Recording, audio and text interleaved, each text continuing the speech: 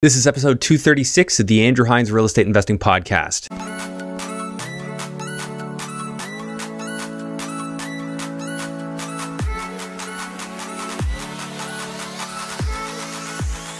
This episode is brought to you by Control and Compound Financial. They teach real estate investors how to multiply their wealth using infinite banking strategies. For a complimentary wealth coaching session or to learn more, visit www.controlandcompound.com/Andrew Hines. Welcome back to the show. Today I've got Carstin Hao on for the second time. And if you don't know Carstin, you're in for a real treat. Carstin's an entrepreneur at his core and a guy that was working full-time and built an Airbnb Arbitrage business of 80 plus units. We ran through an example in this specific episode that showed Carstin was making approximately an $8,000 profit on 5 of the 80 units that he has. And that's just a testament to the fruits of his labor, so to speak. He doesn't make excuses. He goes out and he gets it. He built that while working full time. Now he's got a brand new infant in his life, a new baby. And while being a dad, he's also doing this. So pretty fascinating. And he has the time to go out and do things. It's really what I think a lot of people are striving for to accomplish. So I really loved this conversation. I had a great time with it. I always like catching up with Carstin, and I think you're going to enjoy it as well. With that said, I want to remind you that a great place to come out and meet people just like Carstin and other people who are having great success in real estate, as well as people who are new to it, is the GTA West REI meetup. The next one is actually happening this week, Thursday. So if you are not already in our group, please make sure that you add yourself to it. The link is in the description of this video, or if you're watching if you're listening on the audio platform, it is in the show notes. Add yourself to the group, and then you will see the event is pinned at the top. Make sure you RSVP on that event just so we can keep track of our numbers and let the venue know. But we'd love to see you there. Come connect with like-minded people who are also driven to specific goals. People who are goals oriented, they don't make excuses, they want to improve their situations, and they choose to do it through real estate. So really hope to see you there. One final note is this podcast grows by you sharing it. Like I said in the last episode, there's a ton of noise out there in the podcast space. This podcast has always had a loyal following, and I think what happens a lot of the times is people just graduate. They start learning strategies, and then they go off and do them, and they might not listen as much as they used to. So if you think of somebody this might help, please share it with them. And if you're on one of the platforms, make sure you leave a 5-star review and rating. It just really helps it to grow. Thank you so much for that. Let's jump into the episode with Carstin Hao. Welcome back to the Andrew Hines Real Estate Investing Podcast. I've got Carstin Hao back on the show. Been looking forward to this one. We've been chatting a little bit. You came and talked at our Investing in the US Mastermind. Yep. Carstin, thanks for doing this. Yeah, thanks for having me. It's exciting to be back for the second time. Yeah, a lot has changed. Oh, it's been a while. Yeah, you were on. I think, was it before episode 100? It was earlier on. So. Yeah. Anyways, I'll have to go back and look at that. I don't even remember what we talked about, because you're just like an absolute animal in the real estate investing space, investing cross-border, doing arbitrage. And I think you have some rentals as well, yep. Which we can dig into. But do you mind just giving me some high level, kind of the overall look? Because you're also full-time working, but you're on paternity leave right now. Exactly. So now it's like you can focus on business, being a dad, and all the above. Yeah. I mean, lots has changed since we first talked, but I think it's only been like a year and a half. Has it only? Okay, so then it's not nearly as long as I was. But yeah, I was at that time doing a lot of BRRRRs where we buy, renovate, refinance, and at that time I was doing that for the purpose of financial freedom, getting the passive income, and realized quite early on that it's not what it's drummed up to be, what social media because there's not really the passive income there, at least in Ontario anymore. You could do it and you can still create long-term wealth, but it's not like it was. Exactly.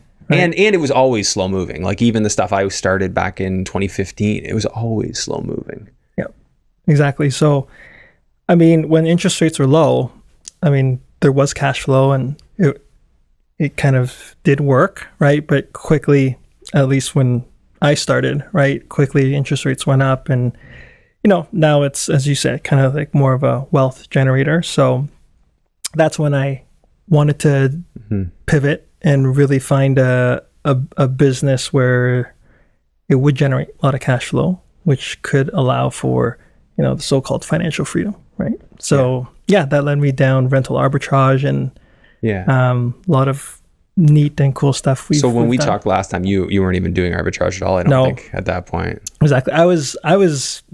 I think I just finished like my second BRRRR when we first chatted. So yeah. Yeah. Okay. So big change of pace. One of the most notable things that I've sort of observed is, I mean, you obviously have a sales background, so you make a lot of calls. Because the biggest thing you're selling here is the landlords when you're getting them on board to rent you product. And so, that's a big thing. And then also a work ethic. Like you were working full-time building this business, which most people couldn't even do if they were building full-time. Right. And I think a lot of it is because over-analysis or analysis paralysis, whereas I think you're just picking up the phone and calling people. And then if you get a bite, check the numbers and then move on to step 2. Yeah. I mean, I always tell people like with the rental arbitrage business, probably the hardest hurdle to get past is the sales part, right? And the rejections, right? There's a lot of rejections, right? Yeah. I mean, you could be on the phone for like 4 or 5 hours and just get no's, right? Or so 5 hours of straight no's, just calling people and getting straight no's. Yeah, it's possible. But I always tell people, if you can get past that hurdle, like, if you know, like you're going to be on the phone for like 10 hours, you'll get a yes. You'll get someone. There are the numbers there. Yeah. Yeah, it's a numbers game, right? So you will eventually get yeses. So to those not familiar somehow with this concept, this is arbitrage, where you go and rent out a unit from a landlord and then you post that on Airbnb for rent. Now, doing it at the volume you're at, like how many units are you at right now rented between Canada and the US? So we're around probably like 130. 130? And how many of those would be stateside? 80. 80. Okay. Yeah. And so we're talking different cities, different setups, different people on your team, all while having a 4-month-old and younger, and then also working. Well, you're not working now, but so tell me what your typical day looks like right now, and then I want to take a step back and get into setting up these teams. Yeah, I think I've been quite fortunate to be able to have a business partner that had and I partner with Aaron Bae, so being pretty fortunate where he had a lot of the kind of systems and the team in place. So as we scaled in the US, we're just really plugging into some of the systems that they've built. What kind of systems would those be? So like a VA team that's kind of in play. Oh, okay. So like VAs that'll field more of the Airbnb management side. Exactly. Though. I mean, managing the team too, though, like sending out requests and. I think the one thing I really like about this business as well is like you can really systemize it. Oh yeah. So we have like a full hour-by-hour schedule for VAs, so they know exactly what they need to do. So there isn't really much managing of the VAs, right? Because all the like smart lock codes. They're there. Like you how have to enter the building shared is there. sheets and stuff that all like all that information. Yeah. So part of it's organization, which is a big piece. Exactly. But then aren't VAs more in that business, just responding to inquiries and doing like that kind of work? No, we've trained our VAs to kind of go beyond that, right? Okay. So I think when we first hire VA, kind of like that's what they do, right? Do the guest communications, respond to inquiries. But once they gain some experience, we're getting them to help us like buy supplies, help us troubleshoot certain issues. They're also helping us find cleaners in respective cities. Oh yeah? Yeah. So that's an interesting one, because that's like work I always feel like I would end up doing. Right. So you basically just give them a procedure to go through. Are they just starting with a Google search? Who has a Google Places cleaning profile? Yeah. So, I mean, the great thing in the US is there's a lot of like different apps that, where there's, plenty of cleaners or handyman that are for hire. Apps. Yeah. Like we have Thumbtack in the US. That's just big. Like a handyman app, basically? Yeah. Handyman, interior designer, like everything. On Thumbtack. Thumbtack. Yeah. Let's see, gold nugget right there. I was going to record it on my phone, but I'm like, I'll just listen back to the episode. Like TaskRabbit is another one. And that's what I like about the US is like, like versus in Canada, I feel it's like really hard to put a team together. Put a team together. Yeah. You're like scrounging off Facebook groups, Facebook Marketplace, or maybe Kijiji. Asking realtors. Like, quite frankly, in Cape Coral, one of the challenges I've had is like just finding a cleaner, like just things like that. And it's not like right high on my list. It's not like I really need it, but just in between, because I have listed properties. Yeah. And just between showings, like just want to send a cleaner in to clean them up every once in a while. Thumbtack, it is. That's the way to go. All right. So yeah, like so we've expanded kind of how the amount of tasks they have. Yeah. That's good. And I have a VA that works for me, and it's worked out really well. And then we have one that works on our camp team and does a lot of the responding, but we do need to take it to the next level, because still there's like Zach and I who will chime in and stuff. Like, I don't have to. I can always just let those inquiries pass and then somebody else will get them. Yeah. But a lot of times I get into them. So I want to get it more active, because if I see somebody that hasn't been responded to, it kind of bugs me a bit. I'm like, okay, I need to respond to them. Yeah. Plus, I want to sell. Like, I just want to. I like seeing that number go up. Yeah. So yeah, that's one of the things that's very interesting about this business is, you know, I think a lot of it can be systemized, but also it's that saying about, you know, working in your business or on your business, right? So I think you know, we've tried to keep it top of mind, like stay out of the weeds. Yeah, how do we focus on the things that like kind of provide us energy versus drain energy from our day to day. Do you have like a structure or an example of systems that you've put in that kind of help you to focus your energy on working on the business? I think it's a mental thing. It's like, you know, when you see yourself replying to VAs about certain issues, it's like, okay, I'm in the weeds right now. Like, there's someone else who I can delegate this to and trust. Yeah. To either make mistakes or just, you know, delegate it off, versus, you know, for me, I should be focused on, you know, again, like sales. Sales is probably your biggest thing, right? Speaking with potential landlords. Yeah. Or they would be your landlord. Or building new standard of operations or new processes for the business, right? Like, that can then, once it's built, trickle down. So these operating procedures would be more like what you would give the VAs for, this is what I want you to do. Do you, is it all PDF format stuff, or do you do videos for them? Combination, depending on what it is. We recently also found a new tool where it basically like records your screen and like the clicks that you are doing on your screen. Yeah. And then you can just like, that's how you can systemize a process, right? So like that's different than Zoom screen share would be. Like, that's how I do them. I just use a Zoom screen share video and record it. Yes, I mean that's one, but then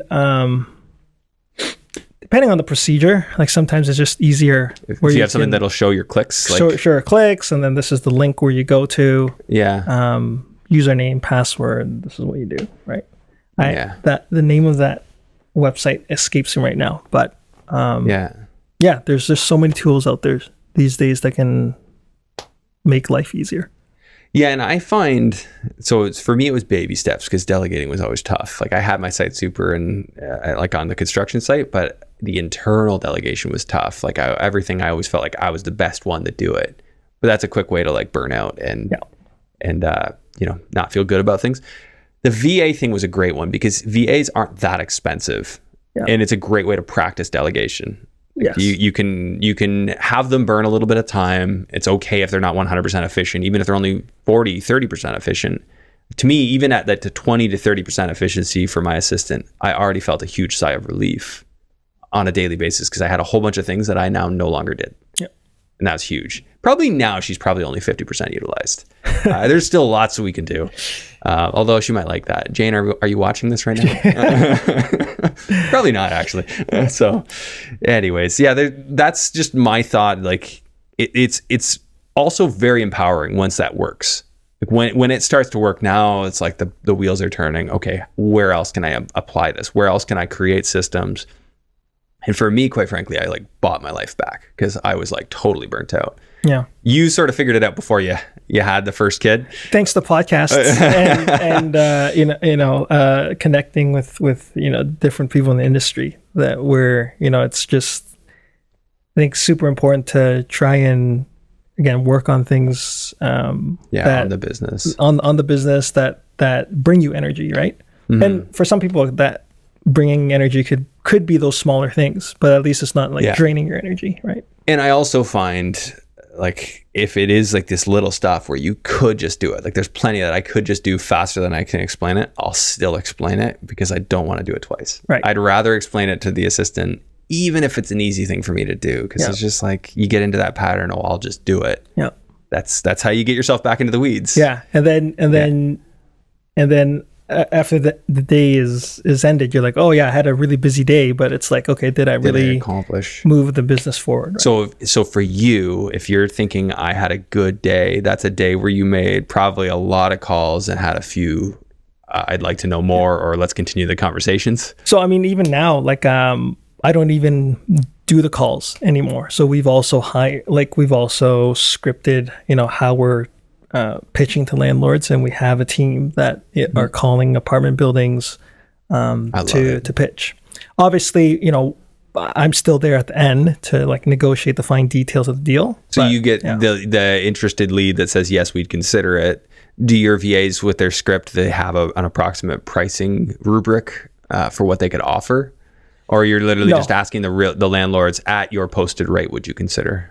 Exactly. This? We're just like going off. We're just like literally calling all the listings that we can find, see who is open to doing rental arbitrage. And is it just because before when I talked to you, it was really about the buildings, like the bigger buildings. Yeah. Is it still that, or are you looking for houses as well?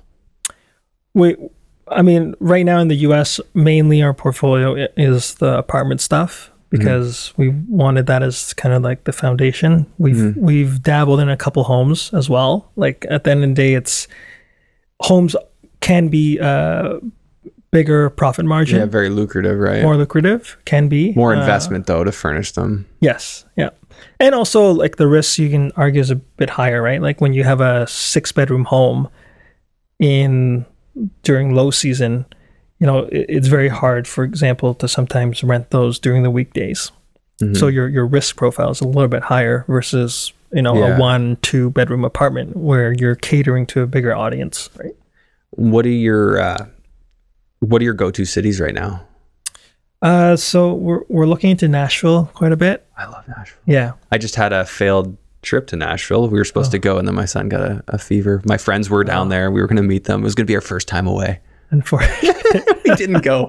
Anyways, we were there in spirit. Yeah. Great city. So that would be more hitting like the tourist exactly. clientele. Yeah, like Nashville numbers are really good, so we're finding ways to get in. But what about like Las Vegas? That'd be a similar vibe, but I guess maybe it's way more saturated with hotels. We haven't looked into Vegas. I've always heard there's like some pretty strict rules. Okay, that would make sense. Yeah, I was curious about that. But also your competition on the hotel front is crazy. Exactly. Yeah. But yeah, I mean, we're trying to look for some bigger deals at this stage. Like instead of doing, 5 or 10 apartments at once, we're trying to see if there are some developers out there that will be okay with kind of arbitraging the entire building to us. Yeah, like just pre-construction for rental, basically. Yeah, exactly. Which is something that it can make it harder for them to get financing. I think that's like the big thing. Like a lot of the reason these developers want to sell out units is so that they can, once they hit like 60% sold, they can get bank financing at bank rate. Yeah. Otherwise they're going with like private funds and stuff. Yeah. A lot of lenders have like a 10 or 15% kind of cap on corporate leases. So yeah, I mean, we're trying to find. But you're going up the chain, like you're finding developers by making calls to rentals. You're getting past the property manager, talking to the developer, or dealing with the property manager.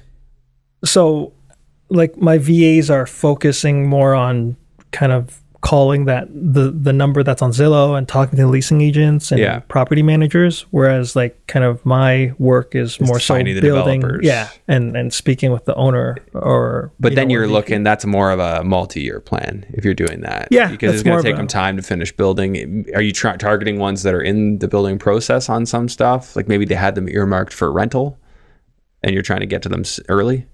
Yeah, exactly. It's a combination. Like some might be, you know, a month or two away from lease up, and you know, we catch them at the right time. And again, maybe it's not the whole building, but then we can take, maybe it's a 200 unit building, but then we can take the full like 10, 15 or 20% cap of corporate leases, right?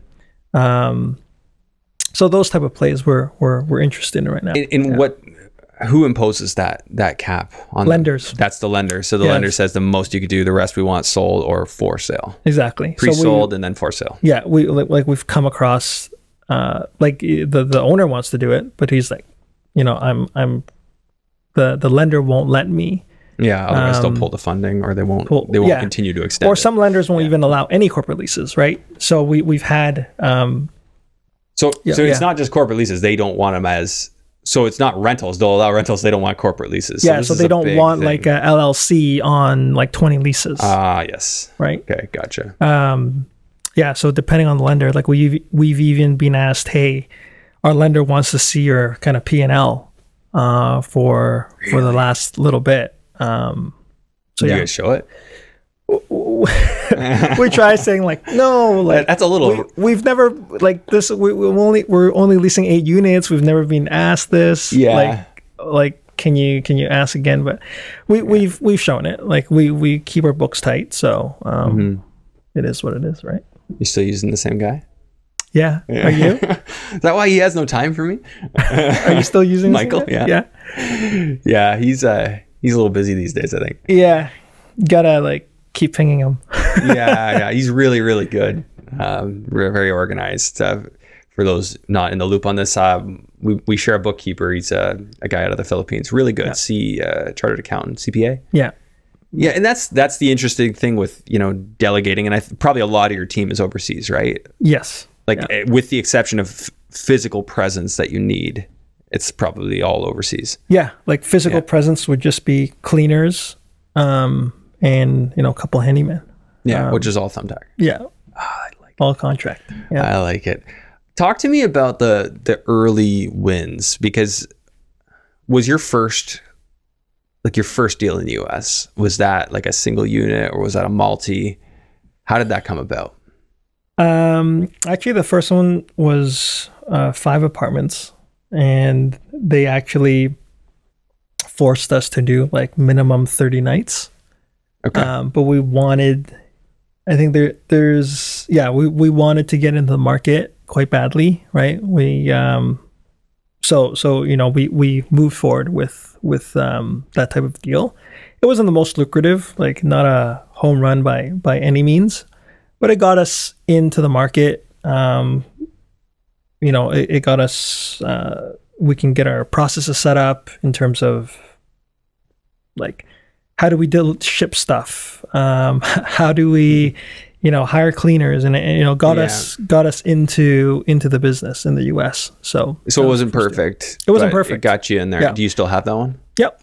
Okay. And again, we've expanded that relationship, right? So now they're okay with less than. Yeah. So now we've like leased up another like nine units within the same building that allows for that, where they're allowing for short-term rental. So yeah, it's a lot about relationships with owners and property managers. Which city was that one in? Cincinnati, Ohio. Yeah. I hear good things about Ohio from a landlord standpoint. I've been a landlord in Ohio. It's it's a landlord friendly. Very landlord friendly. And then price point in Ohio, pretty much across the board, is much more favorable than many other states. Yeah. Okay, so in Cincinnati, what was your approximate lease there? In terms of length?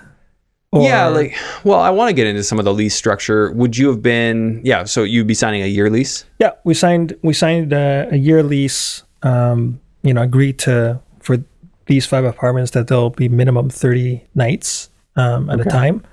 Did you have any like exit in there? Like if for some reason it wasn't working out, or you were on the hook for the year? You know, we were on the hook for the year. You did have an LLC as a shield though, right? The LLC is the one signing. So I mean, in my mind, worst case scenario, if it really didn't work out, like I'm always feel like we can talk to the property manager. You can negotiate your way out, right? Say, hey, let's make it amicable. It's not working for us. Can we help you find a tenant? Something like that. Exactly. So, you know, we weren't too like worried about that. Like we were actually, you know, very excited. Like we had no credit, no company history, just you know, being able to get a couple units. So we were quite excited when that happened. But yeah, lease structure in a landlord friendly state, actually the longer we can go, probably the better. So you know, with some of the new leases we've done with this particular company, we do like 2-year leases. So then we're locking in like the rental rate. Yeah. And what kind of rental rate would you be? Like, give me an idea. Are these like 2-bedroom apartments? Is that's what your go-to is? Like mix of 1 and 2. 1 and 2. And what's your rent one to the other in Cincinnati? It ranges between like $1,500 all the way to like 2,000, low 2,000. 2,000. And so this would be very modern stuff, new, or is this older building? This building is actually a bit older, but it has good amenities. It has kind of like that old charm to it. So old charm. Did it have, like, when you say amenities, what? It's got a workout room, or? Yeah, it's got a nice pool, like a sky deck, they call it, where people can you know, relax with friends and family. Yeah, gym. It has a restaurant actually on the ground floor as well. And it's right in the heart of Cincinnati. And so it's part of a condo? It's an apartment building. Oh, it's just an apartment building. Yeah, it's like a 300-unit apartment building. Okay, all right. So you're just dealing with the property management. So a single owner across the whole apartment. Yeah. So this particular one, it's called City Club. So they have several city clubs in multiple cities. Oh, that's wonderful. So then you can just expand right into the other cities that you want to be in. Yeah. Or more in Cincinnati. Yeah. So like right now they have a brand new building going up in Cincinnati. So yeah, we're looking to, you know, for example, take down more units. Can you get on for that one? Okay. So what's it look like for that one? Like, what are you guys doing in a month revenue wise on one unit, would you think? On one unit during like peak season, it's probably like between 4,000 to 4,500 per unit. So peak season is how long?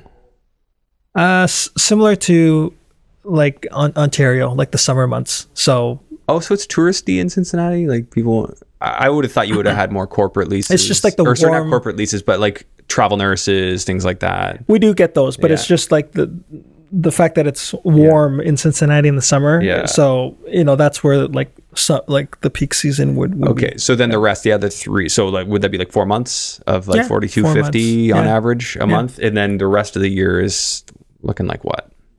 The rest of the year, like 3,500, 3,000 to 3,500. So we'll call that 3,250 for 8 months. So let's just see, what does that look like? That's $43,000 a year on the one unit. And then you got 5 of those. Yeah. So equals this times 5. So your rent on, so you're bringing in about $215 across the year on those. What are you paying in rent on? So you said like $1,750 on average. Yeah, I'd say that's a good kind of cost basis. Times 12. So your cost is $21,000. Wait, did I do that wrong? Oh wait, that's for one. Yeah, all right. So then times 5. So $105,000 cost on $215 revenue, but then you're going to have some expenses, right? Like utilities, internet. That's really it, right? Utilities and internet, consumables. So what are your what's your internet cost on an average unit? Like, can you share between the 5, or you have to get 5 services? No, we actually share some services, so it's probably like $30 a month across like the whole thing. Yeah, probably the whole thing. No, like per unit. Oh, per. Yeah, so per unit, because we share 30 times 5 times 12. That's nice. So 1,800 a year on that. Yeah. Then you're going to have some consumables, cleaning products and things like that. Like, Yeah. what are you into for all that stuff? Like $1,000 a year, you think, or? Let's call it. I mean, there's also sometimes some minor repairs and stuff, but yeah, let's call it like 1,000. Yeah, $1,000 a year. Yeah, and then the minor maintenance you have to do is probably. It's minimal because the great thing about apartment buildings as well is that they have a maintenance team, so you can submit maintenance requests. Oh, okay. So it's only if you guys, like, somebody caused something. Exactly. Yeah. So nothing. Well, you have some insurance that you pay for that allows you to do this, like a commercial liability insurance. Yeah. So that's going to be. Is that prorated based on the number of units you're doing, or? We actually have a umbrella policy in Cincinnati. Okay. So it's like $2,500 a year for the whole thing. For everything. The whole thing. Yeah. Yeah. So and you have probably many other properties for that too, right? Yeah. Exactly. Yeah. So that's probably, we'll attribute $500 of that cost to this. Yeah. Maintenance. Would you spend $2,000 in a year across all those units, just fixing up the odds and ends? Yeah, I think that's fair. Okay. Yeah. So I've got that here. Utilities. What are you spending on those 5? I think like $80 a month. Like for electric on each one. All right. Times 5 times 12. Okay, so that's $4,800 a year for utilities. Makes sense. Okay, and then you're not paying any management, but you have some VAs and stuff. True. Yeah. Would you attribute like a couple grand in a year to the? I mean, that's slotted across now 80 units, right? So as you scale, so would it make sense to attribute $2,000 for a year towards those units, or not even? Well, 5 units. Yeah, I think that's And then probably even less. Probably even less. Okay, we'll call it. So. But we do have like subscriptions, like noise sensors and all that. So. Okay, so if you put that in miscellaneous subscriptions and such, like another $1,000 for that stuff. But I'm saying, like, if we put it within that $2,000, like I think okay, all right, that could cover it. All right, so let's see here.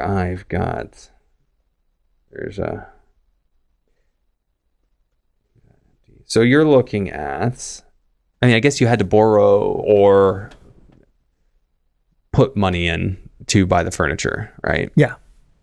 What are you into for furniture and these? We furnish at like $6,000, like including assembly and everything. Wow, that's wild. Yeah, times 5. Okay, so that's we also got a $30,000 investment. Yeah, we also got a month of free rent, so that helped a lot too. Month of free rent helps big time. Yeah. Okay, so going through the numbers at the top, so we have $215 coming in the top revenue. Expenses are totaling about $12,900 for the year, and the only other thing I gotta add in there is the rent, which is at the we said about $1,750 times 5 times 12. So your cash flow on a monthly basis on that 5-unit package looks like it's about $8,000, just over. That sounds about right? Yeah, on average. That's just one little piece of what you're doing. Yeah. And how many calls did it take to pull this one in? Well, yeah, the first deal,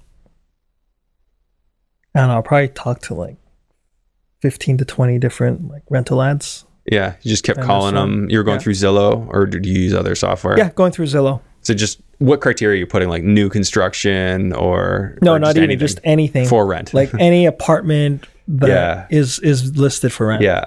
Yeah. That's not really that many conversations in the grand scheme, but I think a lot more people have flooded in even since you started doing this. This has become very popular. I think even like before we started in the US, to be honest, like I think it's a pretty popular or well-known business model in the US. People they knew corporate housing, the other thing. Corporate housing. It's just like, you know, by the time we were in, like every time it's like, hey, corporate housing, people kind of knew what we were trying to do. Yeah, they knew what you were saying. You know? Yeah. So it's a pretty, a pretty, I think, well-known, again, business model in the US. Yeah. You just gotta love that about the US, man. They're just like, the market's so big. They're approving of of entrepreneurs, and they're willing to entertain it. Like, oh, you got a proposition for me? Let's hear it. Yeah. But again, the market's so big, right? So yeah, you know, it can stomach a ton of these players in the market, and then it's but different. There is an ebb and flow, right? Like, because everybody was flocking to Phoenix. Like, Phoenix was the go-to for Airbnb. It was like the metrics with that market were great, and I feel like more recently it's been hurt a little bit. I've heard rumblings of that, and I know you're in Phoenix, so I'd like to get your take on that, because that's just one example. Yeah, I think we went against the grain a little bit when we went to Phoenix, in that, at least my impression of Phoenix is like when someone puts up an Airbnb, it's a 3-4 bedroom home, modern, has a pool, right? Attracting that vacation traveler. But like for the deal we did in Phoenix, it was basically like a B-class multifamily 17 unit building, where the it was owner, more units than that, right? Like, but 17 for you, or was no, it it's 17 total, and then total. you guys took on 10 of them to start, and then you got the last 17 or and last then, 7. No, we got another like 2 or 3 more. So there's still some tenants in there that are just regular long-term tenants. Yeah. But yeah, the owner just finished like renovating all the units, perfect timing. And yeah, how we went about Phoenix is more so like no frills. We're offering nicely designed, clean units to people who are traveling to Phoenix. 1 and 2 beds as well? Yeah, 1 and 2 beds. Okay. There's even a couple studios mixed in there. But then, the risk of this deal would be lower than doing, say, 5 like single family homes in Phoenix, because 100%. Your audience is just so much bigger. Well, and you're investing way more to furnish a house versus furnish. Yeah. Who was I talking to? I was talking to Matt Pichet about this. Like, he'll spend like $40,000 or $50,000 furnishing a house for Airbnb. Yeah. That's a lot. That's a lot. That's a lot. Like, I hear people talking about $6,000, but I mean, his stuff's nice. Don't get me wrong. Yeah. It's just that adds a risk profile to what you're doing if you can get in for less. But sometimes, like, if you've got to do it to stand out, you do it. That's true. So how did you guys perform there? I've heard you talk about the numbers on this Phoenix one before. Yeah. I mean, that was a home run kind of deal. I think we like made our investment back in like 4 months. Yeah, well, the numbers I just got there, you were like 600% return on the Cincinnati one. So you were home run there as well, I guess. Yeah. So, and we didn't even know, but we launched right in time, like just before the Super Bowl. Oh, so okay. we were able to get some wins off that as well. That's awesome. I love hearing those like little successes. That surprise. Oh, we did way better than we thought we would here. Yeah. But but after putting up so many units in the US, we've also learned kind of like a trick or strategy is to make sure we're launching units like as the market is going into peak season. Like, you don't really want to be setting up and launching like in low season. Does that get some algorithmic adjustments from Airbnb? No, it's more so, if it's the right deal, like you're launching at a time where you can make a lot of money, so you can make your money back quicker. Here's my contrast with that. Is how long does it take you to get up and running? Like with our camp, there's only one time to make money, and that's the summer. Right. So it's like everything. Like we debate this. Is it better to be closing right at that time so you're not bleeding for a few months? For me, I want the run up. I feel like we need like 4 months of run up at least. Yeah. For us, I mean, we can. I think at this point,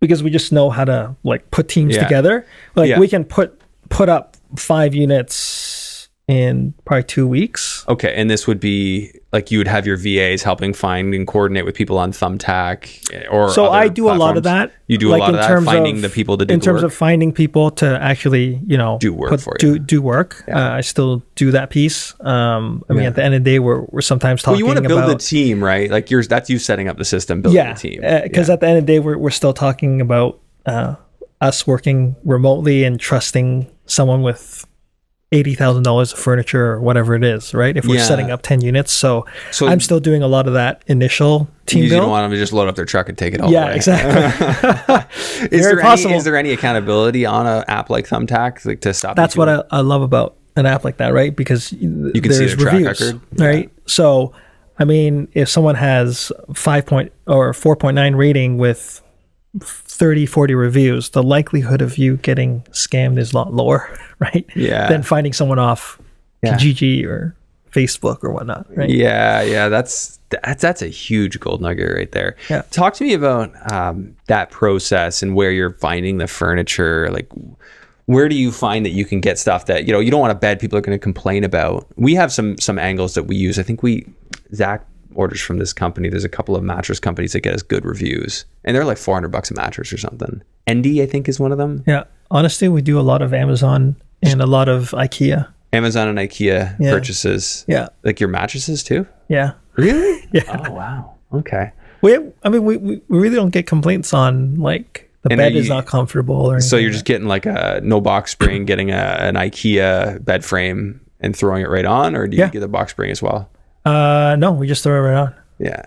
So it's a little lower than a bed people might have elsewhere, but maybe. Yeah. Yeah. That's okay though. If they roll out of bed, it doesn't hurt as much.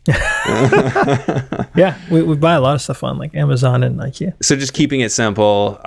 So you're buying the typical stuff, like you're going to buy, you know, coffee makers and all your cutlery and all that stuff. Is that IKEA purchases or Amazon, or a mix? A mix. Okay. Whatever you can't find from, because you're not going to IKEA, you're buying it all online. Exactly. So, you know, there's in our interior designer, you know, whoever we hire will help with all this, but there's obviously a fine balance between how long it takes to get the stuff and then the quality and whatnot. Yeah. So, and where do you get it delivered to? Just the actual units they're being set up in? So we're actually rent a storage unit. I was going to ask, you're probably having boxes just fly in. Exactly.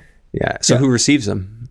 So we find storage facilities that are willing to receive deliveries. Ooh, so is that kind of more like industrial storage, or is no? Like these are like self storage. So some of the bigger players in the U.S., I think one's like CubeSmart.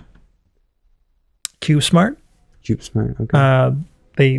They manage, I think, self storage facilities like across the U.S. Yeah. So bigger shops like that will take deliveries. And I'm guessing that you probably have you have a standardized list of every unit needs the following things, and you have your VAs ordering that stuff. Interior designer. The interior designer will order. Who's also a VA, or no? Is that one's local? That one, we hire like local. Well, so that's part of like interviewing and setting up the team. Okay. Is that somebody you have like full time just working for you? No. So still a contractor? Yeah. Okay. Yeah. That's all right though. Yeah. We have used an interior designer. I've found that it is quite expensive on the setups. Yeah. But I like the way they would just map out everything for us. Like, you need to buy all these things.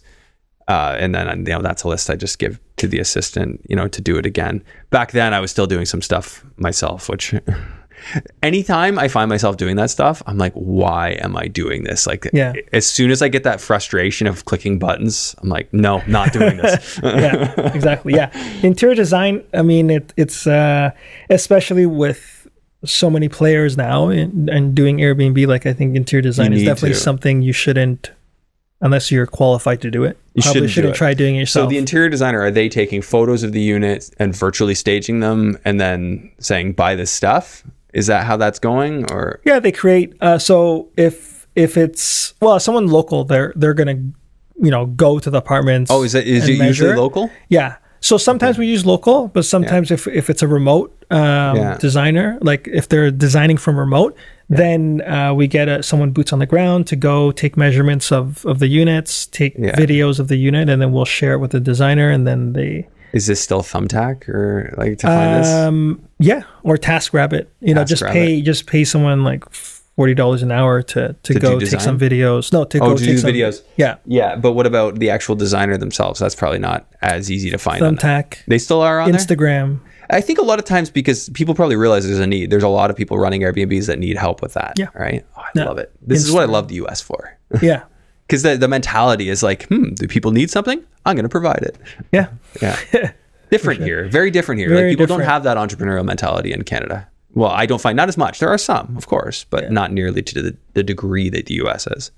I agree. So a lot of this is just like, put your head down, put your list together and crush through it. Like there's lots of steps and lots of systems that need to be created. I mean, what's your average day now? I know it seems like you're kind of engineering your way out of the business, that you don't have to run it. Yeah. You can work on it, but don't have to work in it. Yeah. Are your days, your hour commitments decreasing at this point, or are you just replacing the effort you were making on running the business with, seeking out developers and bigger contracts? Yeah, I mean, I think that's our kind of sole focus right now is, building more relationships with developers, and also potentially looking at other countries for good markets. As an example, like we're exploring like Dubai as a pretty lucrative market. What do you think about going to? I had some girls from Vancouver who are investing in Cabo and Tulum. I saw that. Yeah. Well, I saw the clips. Yeah. Cabo, we actually looked at before. Yeah. But it's not easy. Sometimes there's the language barrier. Yeah, like, of course. Yeah. And also it's different. It's not like for us, we're not trying to go buy property and then putting on Airbnb. We're trying to convince someone to rent it to us to do short-term rentals. So I think that is a big difference. Yeah. Cause Cabo is like, it actually works out well to just build them, own them, because like, well, I mean, from the numbers I heard, 15% cap rate, you know, you can do a lot of good business at a 15% cap. Yeah. So, it's just a different business model. So sometimes just like how excited are we to, really want to get in the market and start understanding the nuances. Just speak English to them. Yes, definitely. Right. Dubai, like what are some of the hurdles you think you would face there? Like how far are you in that process? It's ongoing, but like, it's just like structuring the business. So like legal structures, that type of thing. And it's like, I mean, I've never been to Dubai, so it's like, just knowing which pockets are good, not good. Why do it there? Like what drew you to make that conclusion that you would like to expand there? The numbers are awesome. So like you've looked at rents, like what would you pay for rent on a 1 or 2 bedroom? So I don't quite remember like the rent, but it's more so it's just the daily rate that you can get in Dubai. Okay, so say you might pay $3,000 or something. Would that be in the ballpark? Exactly. $3,000 on a 2 bed. But you're being able to make like 6, 7, 8 on 6, a month, 7, 8. Right? So just a bigger spread on a month. Bigger spread. So it's the spread. Yeah. And how much of this, like we haven't even really talked about Aaron. Aaron's been on the show before. Yeah. Long time ago. Need to get him back. Is he still in Korea? No, he's back for the summer. He's back for the summer. So you better catch him before catch him. Briefly catch him. Yeah. Okay. Yeah, because he's been posting about his Lamborghini. I guess I should have clued in that he was back. Yeah. Anyway, so Aaron is a big part of the business that you do, but I'm not sure what he handles versus what you handle. He's like the visionary. Right? He's the visionary. And he kind of gives you the idea and then you run with it. Yeah, I think so. Yeah. So it's been working well. I mean, he's kind of seeing, okay, what market should we go to? How should we pivot the business if we need to, right? Yeah. And talk to me about that. Like, obviously there's lots of talk right now. A lot of people talking about how Airbnb is contracted in the US, with the recession fears and also things just getting way more expensive. What do you see happening? How are you guys adjusting? Predictions for the future?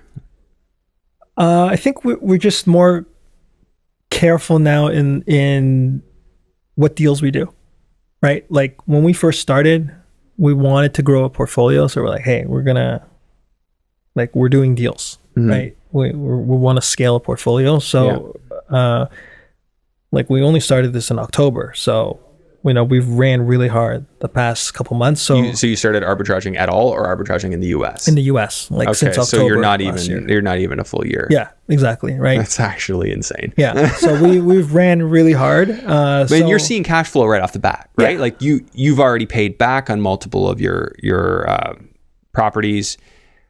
That's crazy. Yeah, like we've done a deal or two that haven't been as lucrative. Right? Okay, so not a dog, but not as lucrative. Yeah, exactly. Right. Yeah.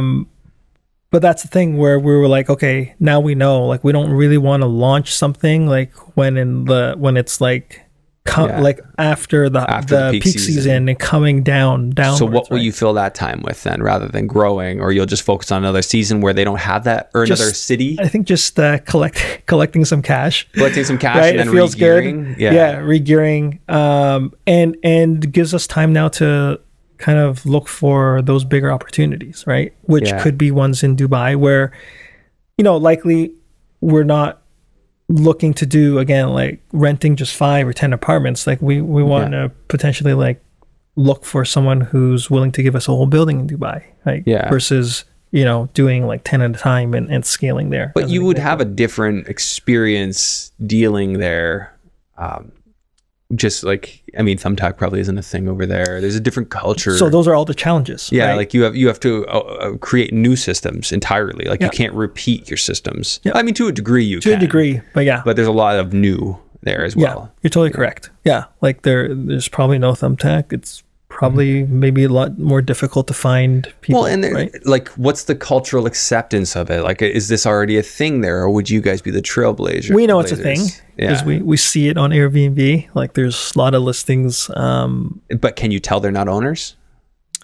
You can't, but you can also tell that a lot of them are arbitraging because they have multiple units that kind of like look the same. Okay. Small things like that. Like in different buildings, you can you're tracking them. You're just assuming this must be an arbitrage scenario. Yeah, exactly. Couldn't just be a common owner owning condos. Could be that. I still think. It sounds great. Like their numbers sound good. I think it's worth the experiment. Yeah. To figure it out. And you could probably hedge your risk. Like obviously a big reason so many people flock to arbitrage is you can minimize the risk. Yeah. Like your payback is within a year if you're doing it well. If you're doing it well. Yeah. Yeah. But to go back to your question about contracting, like I think you just need to do it right and find gaps in the market.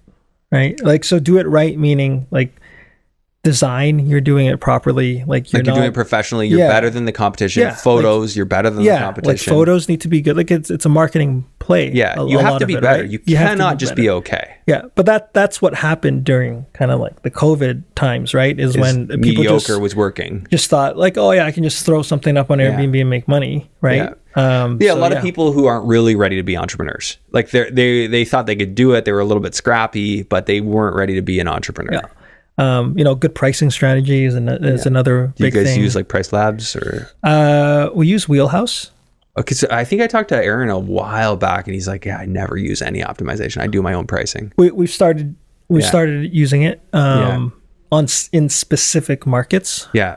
Just because these pricing softwares help us understand the ebbs and flows of market. Yeah. Like. For example, like a certain long weekend that we don't know about. Yeah. Maybe there's a big spike in the daily rate. But it'll help you know so it'll help us know that. And you can put price floors on that you won't go below. Exactly. Yeah. So, I think like just doing it right and finding gaps in the market, meaning like for example, we're in Pittsburgh, right? And we saw like, okay, there's like a slew of like 1 and 2 bed apartments in the city because it's probably the lowest barrier to entry, low rents and whatnot. But we found that like the supply of 5 bedrooms and up homes, it was almost non-existent. There were like 6 in the entire Pittsburgh. So what do you typically look for if you're trying to pick a city or pick a gap? Like, you're going to a city and are you looking for so many units on Airbnb or? Well, what I was explaining there. So when we looked on AirDNA, we were like, oh, okay, like there's not that many like 5 or 6 bedroom homes. Okay, so you just saw there was a lack of that. Yeah. So then in any city, you just look at a ratio. Is there a ratio from 1 bedrooms? Like if I see 1,000 1 bedrooms available, I should see you know, 300 5 bedrooms or 4 bedrooms? Definitely, like, obviously, the bigger the home, the lower the numbers will be. I don't have an exact ratio, but in Pittsburgh, we specifically saw like 5 bedrooms. Again, there was like less than 20. And when we looked at the calendars of these listings, they were just all jammed. their weekends were booked up. Yeah, we're like, okay, like no brainer. Like there is a demand. And you saw their pricing for the weekends was a number that you could stomach? Was ridiculous. Yeah. Like ridiculously low. We're like, okay, these people are leaving money on the table. Oh, because there's so few of them. Because there's so few of them and their weekends are all booked for the next like and they're not using months. Optimization. These are probably Joe homeowner, you know, just so like we got a 6-bedroom home, $4,500 in rent. Yeah. And our first booking, we got like someone booking like a $10,000 a month per month. They did a month? Like they just rented They did 3 months. So it was like a $40,000 booking, our very first booking.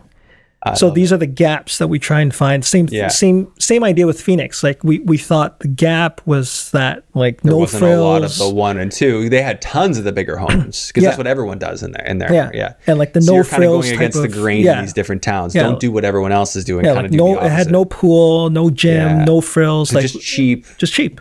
And there was really few of those. Like there was a lot of the bigger houses, but not a lot of the small ones. And what did you see that made you think that the 1 and 2s would be a hit?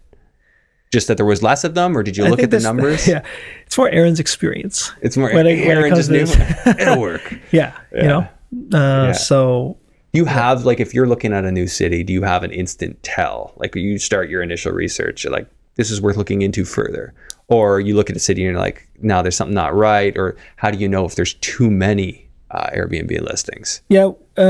AirDNA helps us with this with these high level metrics. So we're looking at average daily rate, what we can charge on average for a night. We're looking at occupancy over the course of a year, and then we're looking at like how many listings there are in a market. So for example, like in Phoenix, I think there's like 7,000 plus short-term rental listings, right? Yeah. But then the ADR is still sitting, I think, around $200 a night. And I think occupancy on AirDNA is around like 60%. So like those metrics tell us like, oh, there's might still be some room for some more listings. And you can just multiply out some numbers and figure out roughly where the average person would be. So if you can get a rent that's under that average, then you can be profitable. Exactly. Because the average on AirDNA is just an average of everything that's in the market. Shared rooms, private rooms. So I mean, there's room to we know we're going to outperform those like averages. Do you want like at least 500,000 people in a city to look at it, or you don't really care? Will you go to a city that has 200,000 people? I think we don't really care in if the metrics fit. Yeah. And then also if we see that like there's major hotel chains in the city, in the market, there's like hospitals in the market, like there's things, there's reasons for people to go visit. Would you look at Cleveland? We've looked at Cleveland and the numbers are not good. Not good?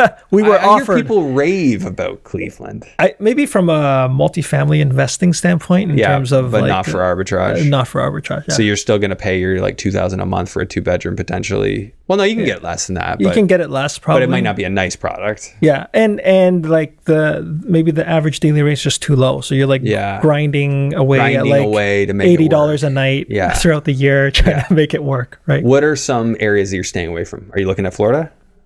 Yeah, we're looking. We don't have any. We don't have a presence in Florida, but we look. Okay. Yeah. Give me some cities that you're in. So Pittsburgh, Cincinnati,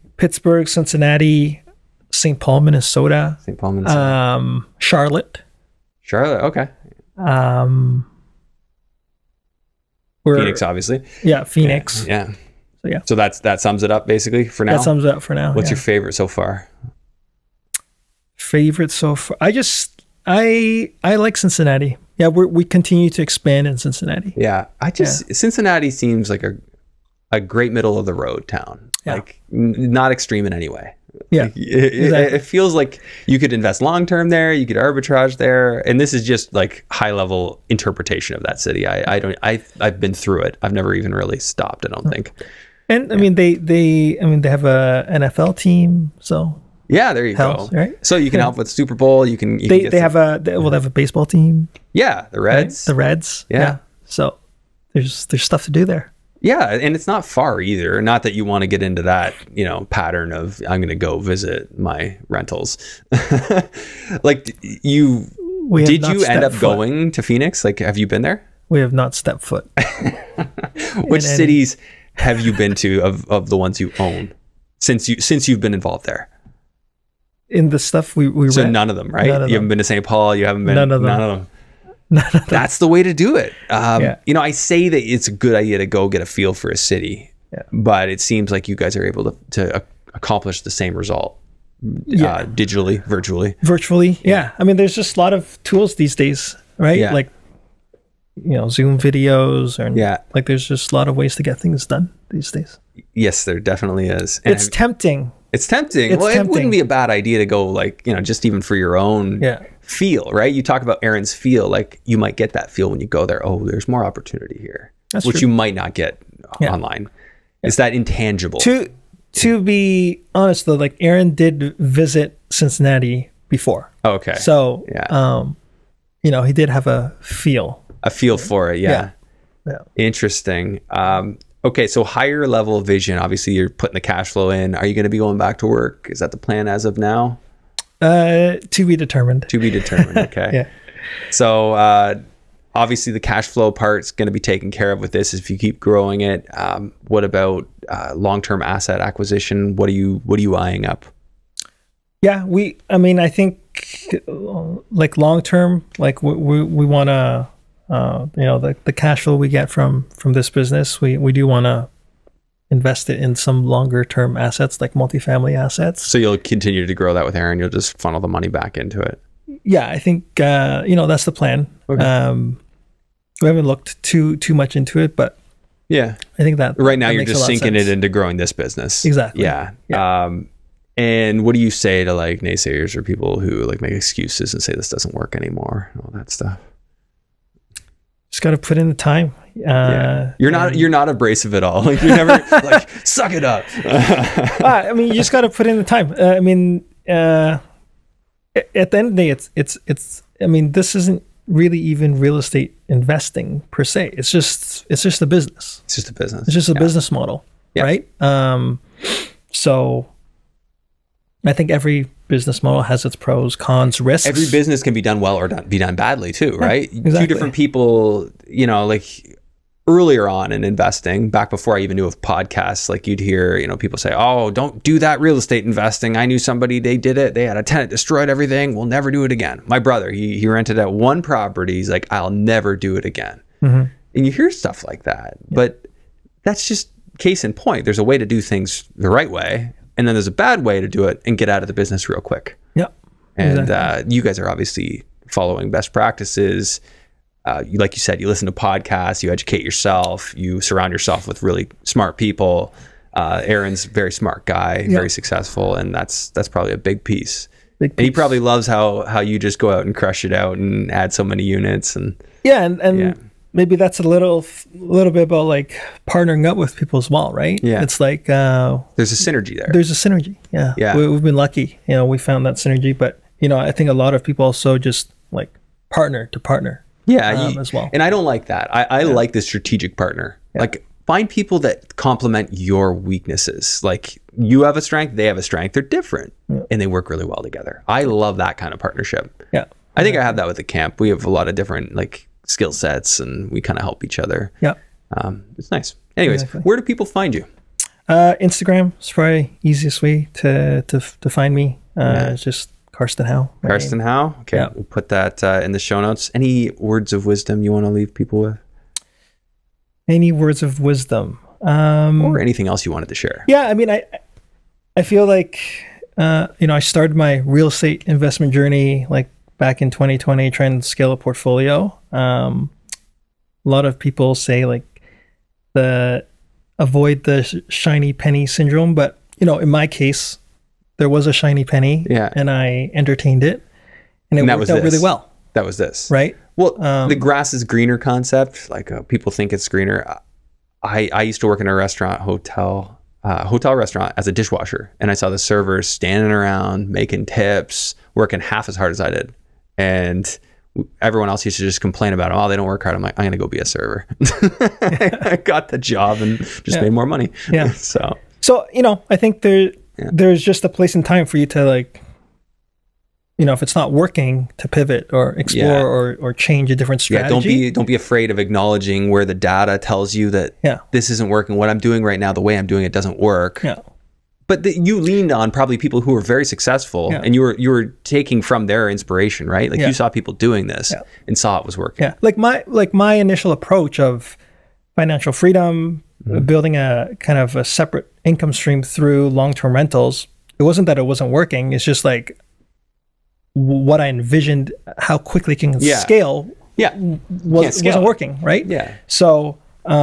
Yeah, you just kind of have to pivot and be like, okay, like what's this I'm seeing here? It looks interesting. And then if you believe in it, kind of like go take action, right?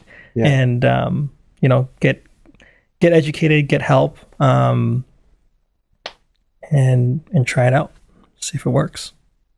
Awesome, very well said. I like it, and you know, lots of people are gonna have a lot of different things going on in their lives, and like, you know, you're a new dad. You're not making any excuses. You're working full time, not making any excuses, just doing it. Yeah. I think you can always make time for things that matter. Yeah, exactly. So cool. All right, Carstin, thanks for doing this. Thanks a lot for having me. Appreciate it. There are a lot of people out there talking about the infinite banking strategy and whether or not it makes sense for them.